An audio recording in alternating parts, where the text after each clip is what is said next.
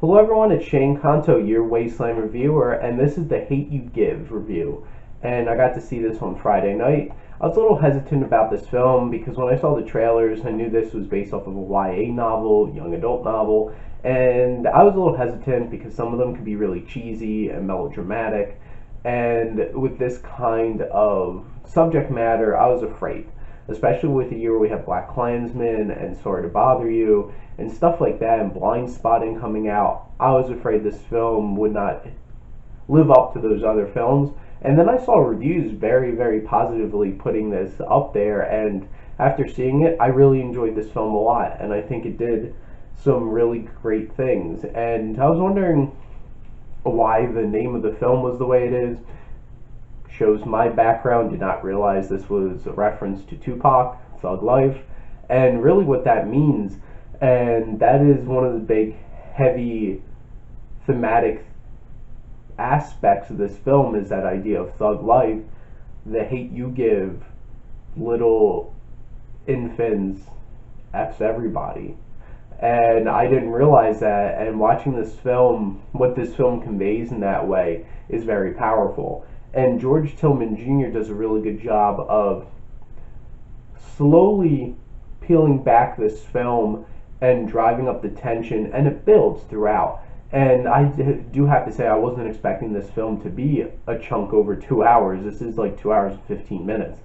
And it did feel long, and it did keep drawing out, and I was expecting it to wrap up a little bit easier in terms of its runtime and how it was pulling things out. But overall, I think this film does hit emotionally. There are some moments where it's like really hard to watch and really impactful, especially like obviously the big scene from the trailer is what drives this film. Is a young man is shot by a cop, and that scene was really hard to watch, all the way up to one of the final scenes that was really, really hard to watch. There's a couple of scenes dealing with cops and people of color, and those scenes were so tense and hard to sit through. And it says a lot from where you come from, how you react to those scenes, and it made me feel really uncomfortable. And that's the point, because it is bad, and what was going on, and you understanding where these characters are coming from, versus you might not get as much from where the cops are coming from, except there is a really well done scene including a cop character where you do get to understand why they do the things they do. And I appreciated that it shed some light on that end too, to make this a more rounded experience and understanding, because it is really easy to just paint the other side as just completely hateful and not make, like from a film perspective, it doesn't make things as interesting. But George Tillman Jr. does a really good job of creating this film and has a well hand on it. In terms of Audrey Wells, who's the writer of this film, a lot of the characters have a lot of depth. They're very interesting, and they come from very different places and provide different perspectives.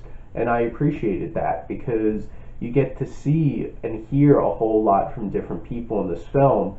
The one thing is, some of the characters are really one-dimensional, and some of the writing is really on the nose.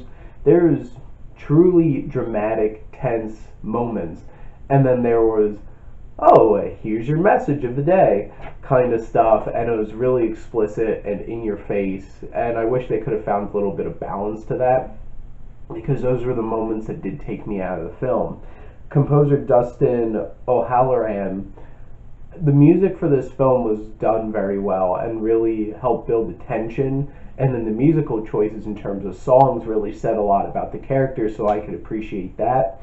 And Mahai